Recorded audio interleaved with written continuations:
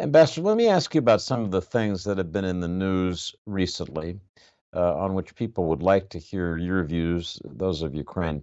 President Putin in Russia yesterday ordered border officials there to tighten control after what were described in Russian media as attempted drone attacks near Moscow, including, it seems, near a Gazprom facility. I'm going to ask you directly, does Ukraine claim responsibility for these attacks?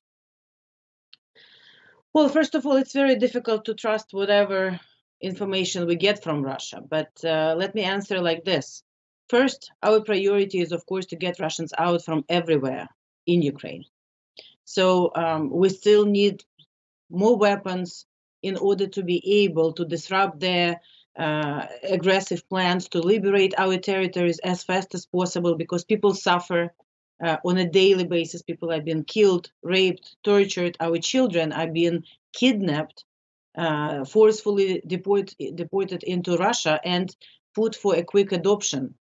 Now, according to the UN Charter, when the country is under aggression, and in this situation, it's a very clear situation. Russia is the only country that is the aggressor here. Russia is the only country that attacked us. Russia is the only country that is on the foreign territory for them, committing all these war crimes and atrocities. Our right to defend ourselves include the right to hit not only in Ukraine.